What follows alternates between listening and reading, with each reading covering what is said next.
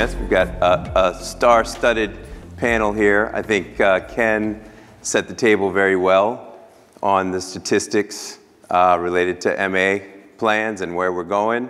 One additional statistic I wanted to share was the number of plans that are offering the in-home support services.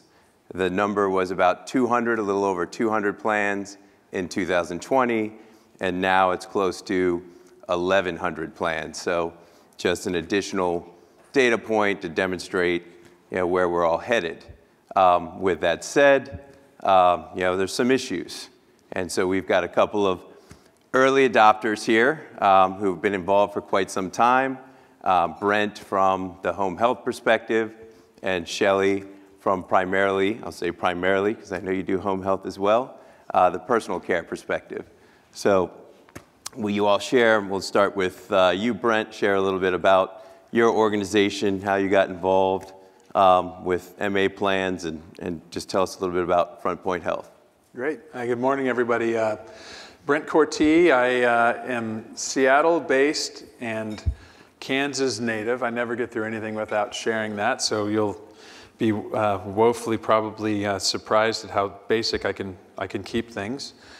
Being from the state of Kansas, if there's any other Kansans in here, I have a ton of respect for you, and somehow we've made it as far as we've ended up making it.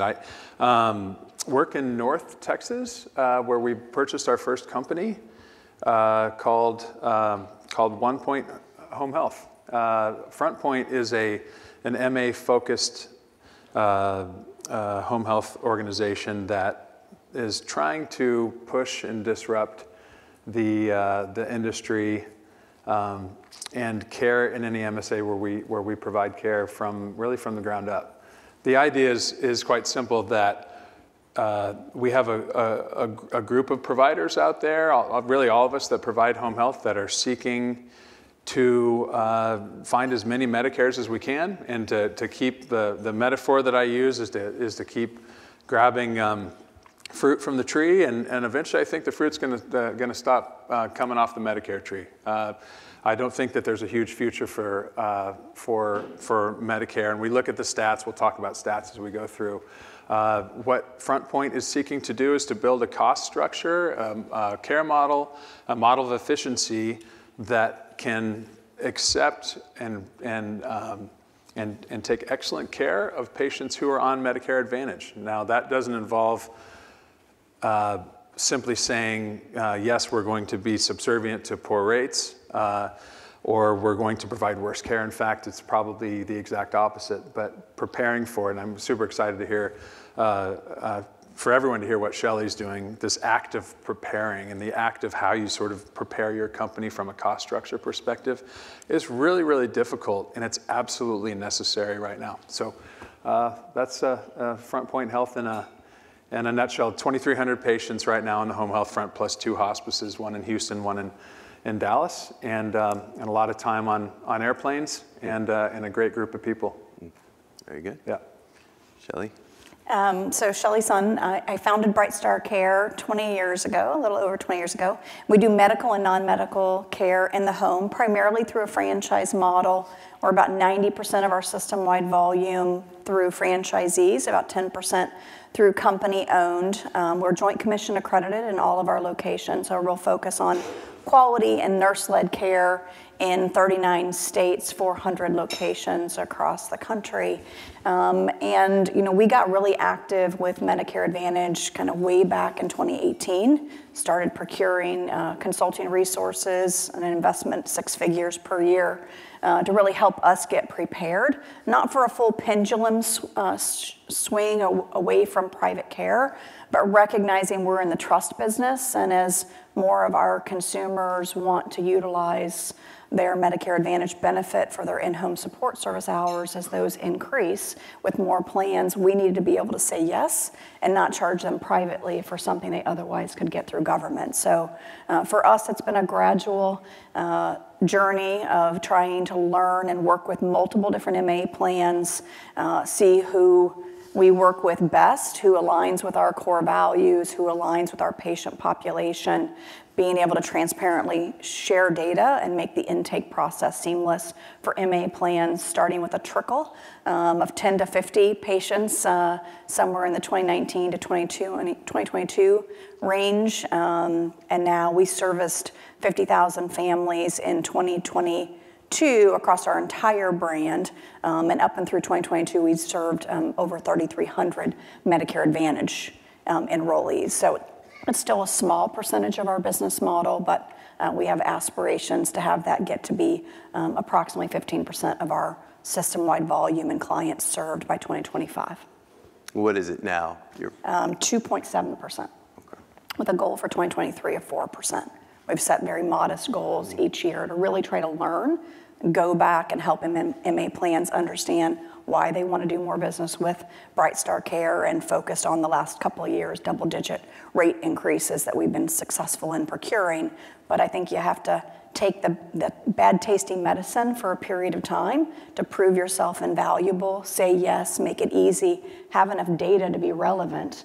And that was the philosophy we've used of kind of essentially break even for the first couple of years doing business with the MA plans, narrowing down the ones we want to do business with because we feel like they're good partners, their authorization process is streamlined, they pay their bills, they don't short pay.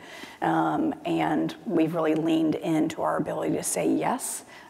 What we see right now is the data is not large enough to be able to show outcomes yet across Part C. We have published data studies with Avalier on Part A and B that we've been able to use to open up the rate conversation. But the number one thing we've seen is the ability to say yes and what's our fulfillment rate. And as that's above 50% across all of the referrals into our network for Medicare Advantage, as we have really focused on making sure that for every two, we can say yes to one and provide those hours. That's been very valuable to the MA plans we do business with.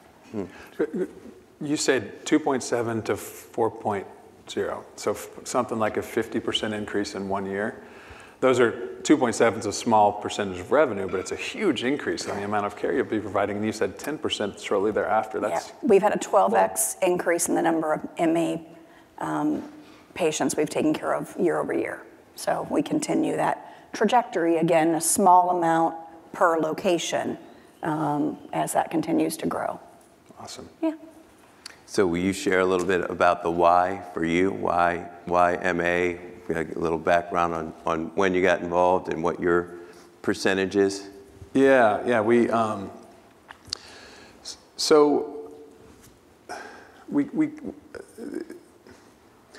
it's in the history as to why it happened. I'm trying to think what's relevant here. Most recently worked in a health system based environment, so technically not a not-for-profit, a municipal corporation, but faced it very much like a not-for-profit that kind of ran like a for-profit. Let me look at a couple folks that actually have worked there before. I think that maybe they agree with that. Work there currently, one.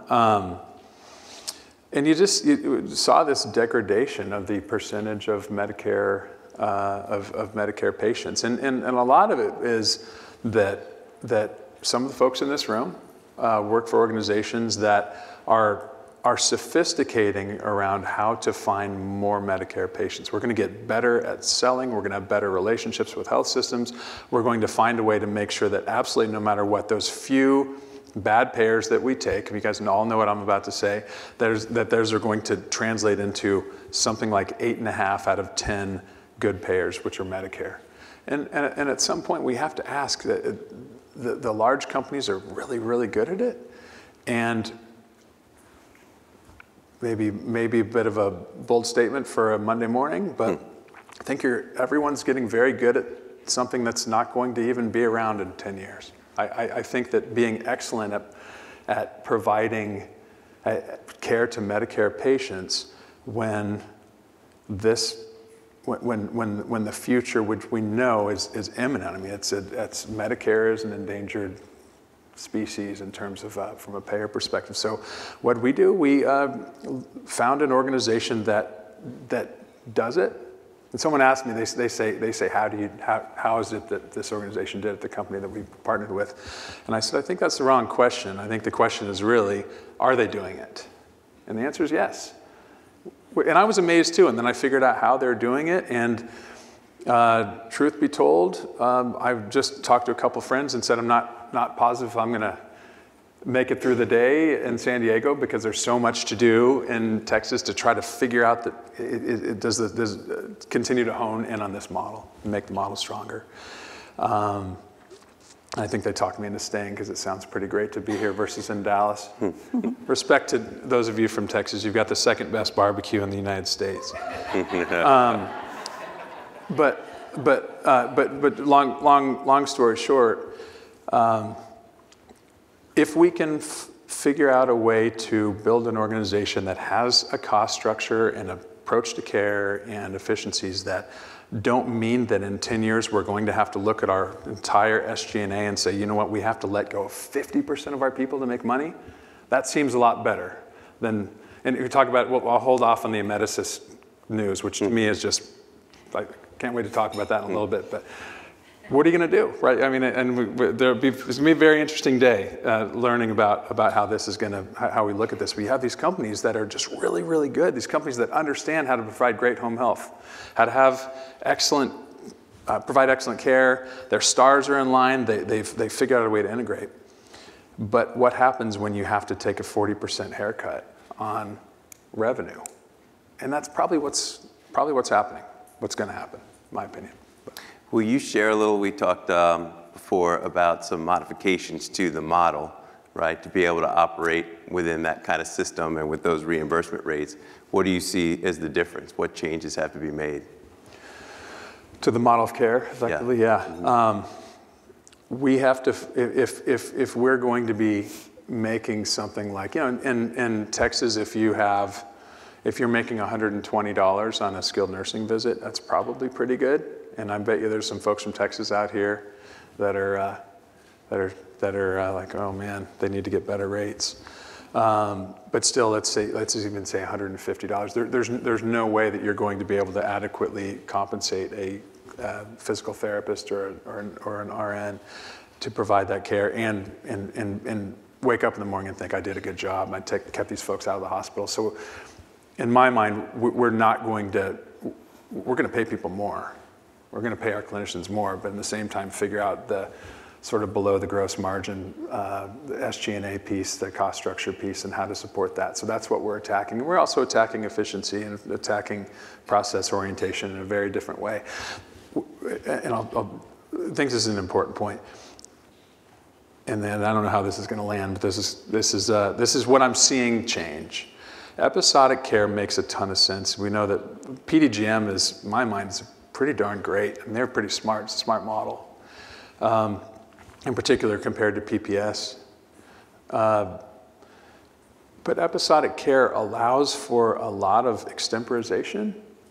One could say clinical decision making. One could say, it depends on how you want to carve it up.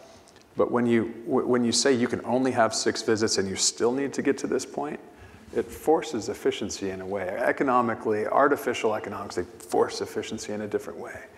And we've got to figure out how to do that, to do more with less. I mean, that's a sort of a pithy statement, but it's exactly what we're trying to do. Yeah. Yeah. So make the case for us. We'll ask you, Shelly, start with you. So we're hearing poor reimbursement rates. I've talked to a lot of you last night about, on the personal care side, the hours, really, really short hours, and some have said that's even more difficult to deal with than the reimbursement rates, a 2-hour shift or 4-hour shift, and a long timeline, long life cycle. So what's the case for doing this in your mind on personal care? I mean, I think it's a necessity. Those over the age of 65, some proportion of them are going to want to leverage this benefit, so we have to be able to say yes. We conducted a study about 2,000 consumers who were currently enrolled in a Medicare Advantage plan that offered the supplemental in-home support hours. And the great majority of them would only continue with a home care agency that took their Medicare Advantage benefit. And I think that's really what is going to transform the industry, is where we have historically used salespeople to call on hospitals to get discharges. I think your client acquisition process has changed, and I think Medicare Advantage theoretically is your client acquisition. And so if you have rates that are at least break even or slightly better, when you have a salesperson, you don't know if that salesperson is going to cover their costs. I now am not having to pay to have a salesperson go get this client. I'm having the client come to me, and I'm at least getting rates adequate enough to cover the rates that I'm paying my caregiver. So I think that that's important. It is less than what I would make on a private pay consumer, but we're in an inflationary period of time, and not all households have the budget to continue the same number of hours they had. And so how do you keep caregivers productive? You've got to fill that in with small numbers of hours here and there, and Medicare Advantage provides an ability to do that. I think our biggest learning has been that it's probably, by and large, a different workforce. Many caregivers want to work full time, and they only want to work for one agency. And if they can work for one agency and get 40 hours or so, instead of having to work at 2 or 3 to get 40 hours, they would prefer to do that. That's probably not the same caregiver that's going to be best aligned with Medicare Advantage cases. You're probably more looking for those that are retired and just want 15, 20 hours a week, or those that have children in school and want to align their hours during the day around when their kids are in school. We have found great success maneuvering with families or Medicare Advantage enrollees around the times of the day that we have people. No one can read anything or turn on the news and not hear about labor shortages. So I think educating the consumer about providing them great care, but we have windows of the day where we have availability of care. And so I think we've tried to match up caregiver availability to still meet the needs of the client and say yes on the Medicare Advantage, because they are shorter shifts and those are harder to fill with your traditional employee. I do think there is a different type of employee from a different background and different needs and wants and desires that are really akin to a good fit for Medicare Advantage. And we've used our company-owned footprint to show that this can work. 24 months ago, I had 3 company-owned locations. I now have over 30. I used to have it in 1 state, I now have it in 7 states. And so we've dramatically increased the footprint of company-owned. I'm fortunate I still own 100% of my company. I think it'd be very difficult to do if I was PE-backed, because it's been large investments and it's been willingness to take rates that were subpar compared to the alternatives to invest, to then demonstrate with enough data and enough time, clients convert to private pay 2 to 5% of the time. There are certain aspects and profiles of a consumer where you can make it happen more often than not. And so we've done that learning. We've invested those monies over the last few years to learn more, and now we're able to share that with our franchisees. From what we've learned in our company-owned footprint, we now are moving out to more states, and we do Medicare Advantage in 31 states on a monthly basis. Yeah, one of the comments you made about it's a different kind of workforce, and I think it was Dave Totaro earlier in the prior panel was talking about a lack of innovation sometimes in our industry, but what we are seeing, and I'm not going to say any names of the software vendors, I know some of them are here, I don't want to piss anybody off, but AI coming into the space and schedule optimization and really across platforms. At a caregiver level, not necessarily at the provider level, to share caregivers back and forth and create the opportunities that they really want. So I think that's that's a well said point, that there are going to be people that are looking for that kind of work and that kind of flexibility. It's just making sure that we've got the technology and the ability to match them up. Absolutely. Yeah, quick comment on, Shelly, on what you said about it may not be the traditional, I wrote it down, the many caregivers want to work with one organization, et cetera. It may be that we have to seek out exactly opposite of that. What is the archetype of the future caregiver, the nurses in home health, physical therapists, you name it. Who is that? Could they be working 312s at a hospital and get benefited? And we end up being able to hire staff without benefit burden. I mean, there's a complement to that, and also, in theory, we could still be the preferred employer. If someone has 2 jobs, if they're moonlighting with us and they're darn good at their job, I'll take Baylor Scott and White's education. That's good stuff. You know, they're learning a lot there. I don't think it's going to be as much fun as home health is, but that's up to them. Yeah. There's a lot of legal issues associated with that, but we're not going to get into that today. I think I just cost Frontpoint $100,000 in Angelo's. Yeah. So what do you see from the home health perspective, pros and cons? So yeah, I'm usually a glasses half full type person, but cons in general in working with Med Advantage. I mean, it's pretty hard to look at it positively.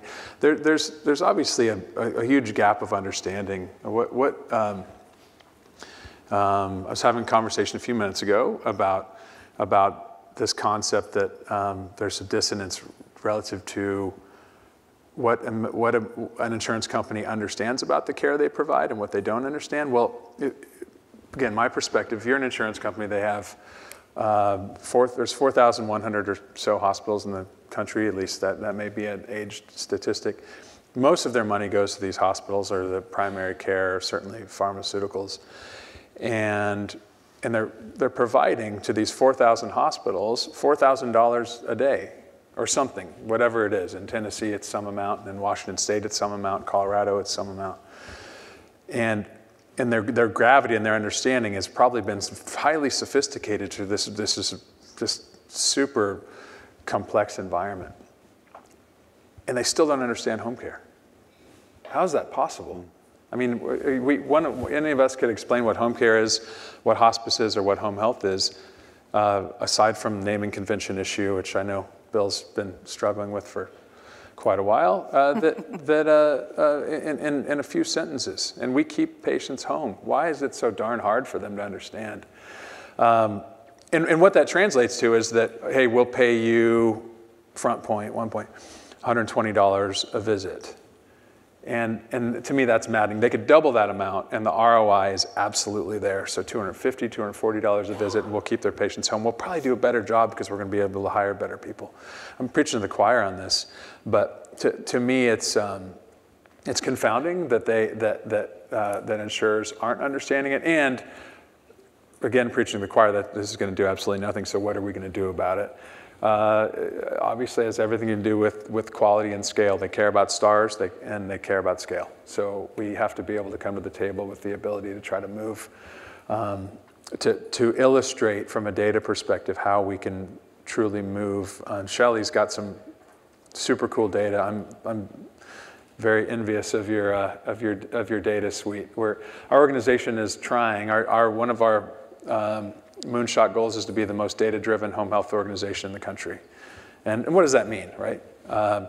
It means that in every decision we make, there's patient care, there's benefit to the care model, there's a financial efficiency, and there's a way to full circle explain and tell our story in a way that only data can. I had one more point. About hospitals. Just this idea that there's so many insurance companies. There's 34 licensed Blue Cross, Blue Shield, I don't know if you call them franchises or associations, okay, that carry the Blue Cross, Blue Shield name. So 34. Washington State has 2, and they hate each other. how on earth are we ever going to impress upon this industry unless it's that they should be paying more for home health and for home care, even for hospices, VBID sort of takes foot. If we can't get to them on a community basis. So if we're a company that is medium-sized and growing, or if we're LHC, if we're a Medicis, if we're these other organizations, it has to be done surgically. It's sniper, not bomb. There's an enormous amount of sophistication needed to sort of impress upon at the local level how it makes a difference. And I can tell you, I saw it at Evergreen Health. We pushed on one payer in particular and had rates that were better than Medicare, significantly better than Medicare, because it was fee for service. We could do quite a few visits. So it's there if you push on it. All right, Shelly, I've got a two-parter for you. Neither question has to do with your favorite Run DMC song. Don't worry about that. And this is from the franchise perspective, and I know that there are several folks out there that want the answer to this one. One, conversions. How successful are you to converting to family-funded or private pay? And two, adoption at the franchisee level. What experience have you had there? How do you incentivize franchisees who may have a more of a short-term view of profitability to take these kind of cases? Yeah, so on the conversion side, I think what we've seen on average is we are servicing a Medicare Advantage enrollee for approximately 2 years before there is a private pay opportunity. They're utilizing under their benefit hours for 2 years. And so that's a long lead time to have leadership to a franchise system and say, trust us, that there will be some that convert. We are now starting to see some of those conversions, between 2 and 5%, 2 years into the journey of an authorized enrollee in Medicare Advantage, beginning to use above their hours and pay privately to want to have the same caregiver come into their home. On the influencing a franchise system, I don't know that I could have done it without a willingness to put my money where my mouth is and expand my company-owned footprint, and to show that I was willing to do the same things that cost me money alongside my franchisees doing the same, and that you could do it and still improve profitability dollars, even if percentages changed. And so doing that at scale, I think, has been important.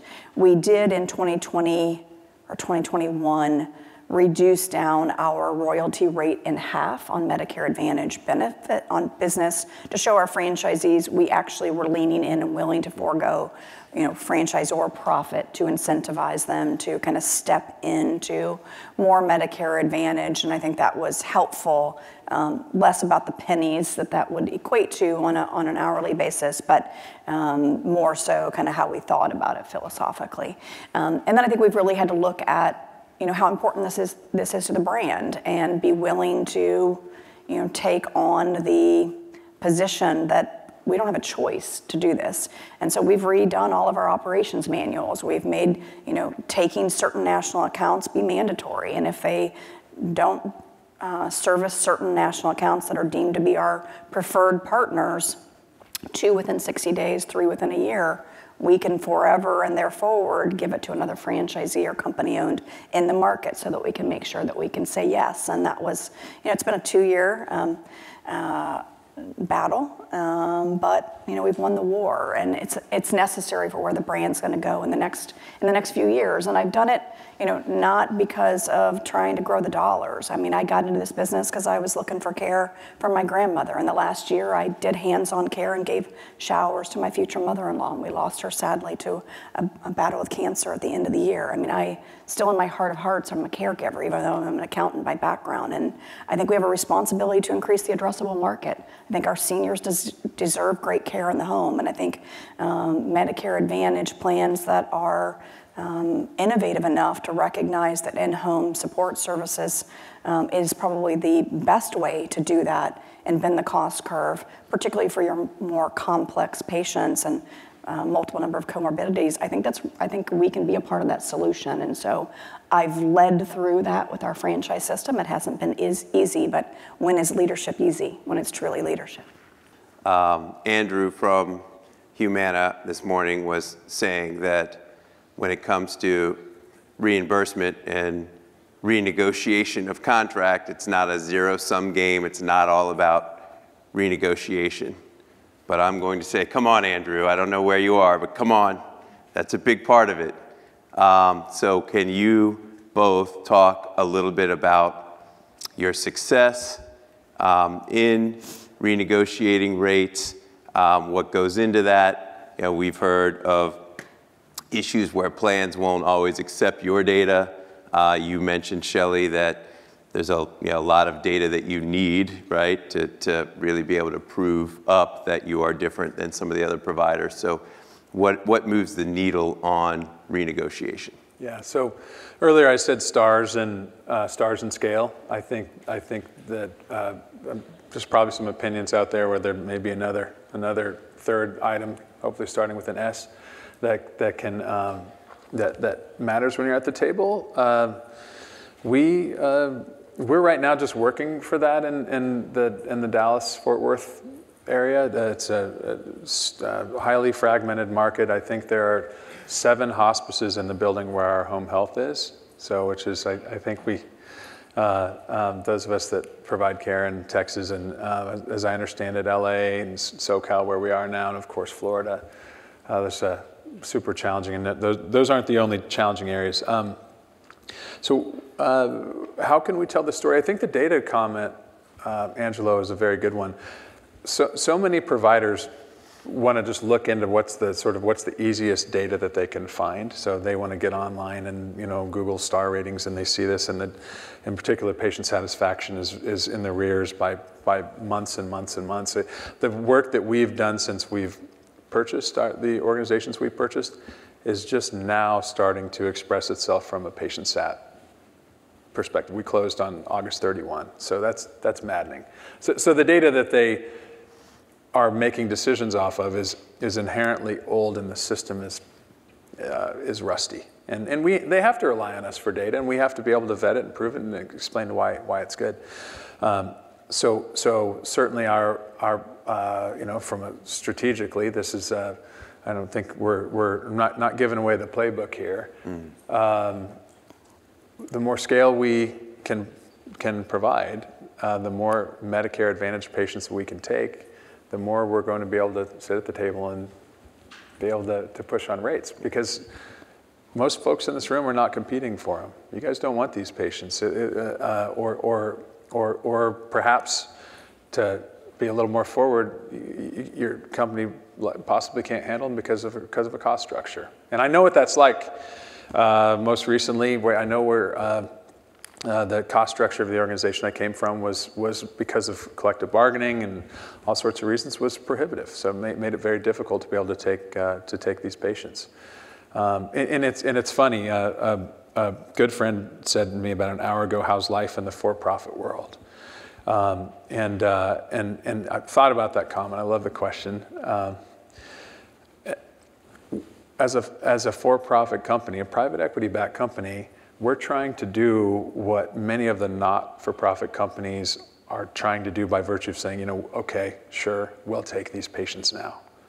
Well, we're doing it as our primary modality, our primary focus.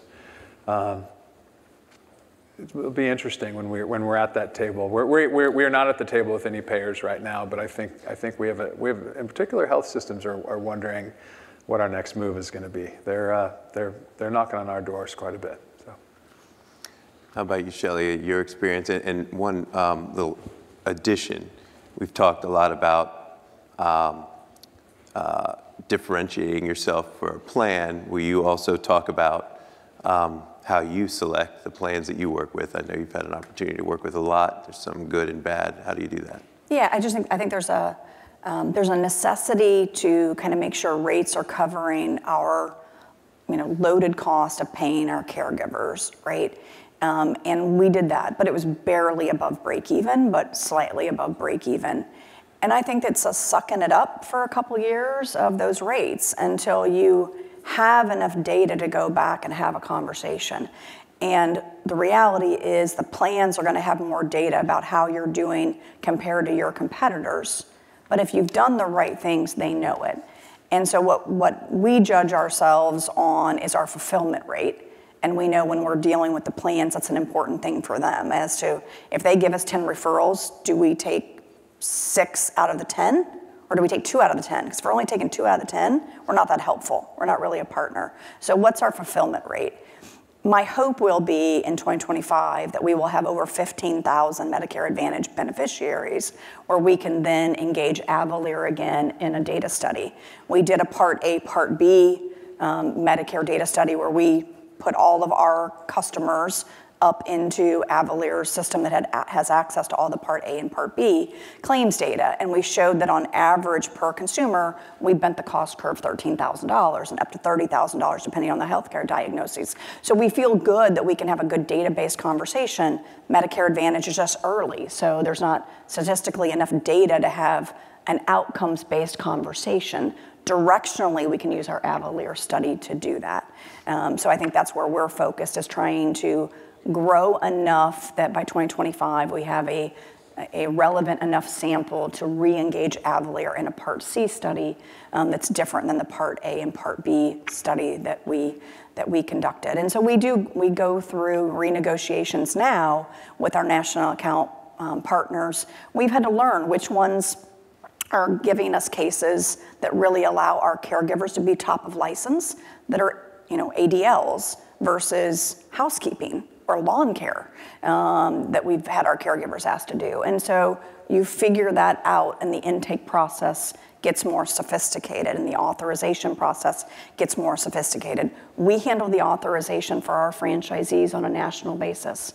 I think that's allowed us to scale this because I think that's a difficult skill set to do at any semblance of scale at the franchisee level, except for our largest multi-unit operators. And so we've built in those overhead costs in a centralized way, and I think that's allowed us to be successful, and arguably it makes it easier for the Medicare Advantage plan to deal with one group instead of 400. Yeah, makes a lot of sense. Quick comment on that. I thought Shelly mentioned that earlier when we were chatting before a panel.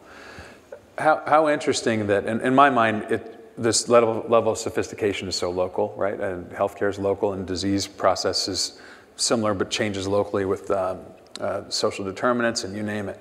How interesting that your company takes this very difficult and sort of probably using new muscles from a franchise perspective and brings it, centralizes it nationally. I think for us, we're hoping to keep it local. From an auth perspective, and then have sort of a back-end small army of folks that are able to sort of understand the idiosyncrasies of Blue Cross in Illinois, or you name it, wherever it is. It speaks to the idea that I think the level of specificity needed to keep relationships strong with these plans it's local, but you're handling it in a way that's super logical. Care and hiring is very local, but if there are repeatable processes that are administrative in nature, it's probably going to be gathered more at scale in the franchisor headquarters, and being able to do that for our franchisees. We charge a different royalty rate on our national account business than we do on our locally procured business. So we have a mechanism to build in that overhead. We're still all in a for-profit business as well, but I think it does make that easier for our franchisees that we are handling those things for them at scale on a nationalized basis. Makes a lot of sense. We could be talking about this for hours. Fascinating stuff, but I want to provide the audience with an opportunity. We've got a couple of minutes left. Chris, if we have any questions from the audience, please, now's the time. I wanted to ask Shelly, from a franchisor perspective, being nationwide, do you find that it works better in certain cities and counties and towns with the reimbursement rates? Like they're better for lower income, minimum wage places like Texas or somewhere else than they would be for California. Are you finding that across your system, or? I think margins generally are similar, but where you pay lower, I think most of the MA plans have a graduated scale to kind of match. 25% of our MA business is between Florida and California, but we are doing it in 31 states. I'll cheat and look at my data.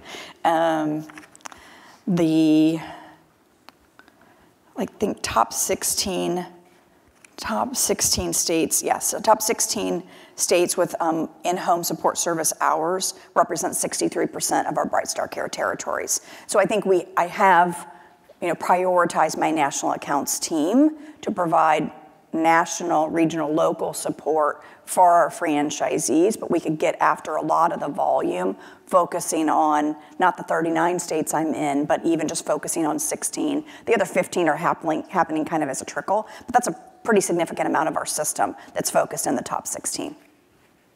I want to point out that Shelly showed up with a 3x5 note card, and Angelo and I have pages and pages of stuff here. Clearly very organized in an accounting perspective mind. We have time for one more question right here. There's a question over here. Yeah, mine just went along with that. I was just wondering, Shelly, how much of that are you seeing in Texas? Because I'm not really seeing clients that are utilizing the MA plans, and I'm local to Houston. Yeah, Texas is one of our top 16, but it wasn't our top 2. So we are doing Medicare Advantage business in Texas. That means Shelly's stealing all the work. Well, thank you all for your time. Thank you. Let's a round of applause for our panelists. Great job. Yeah.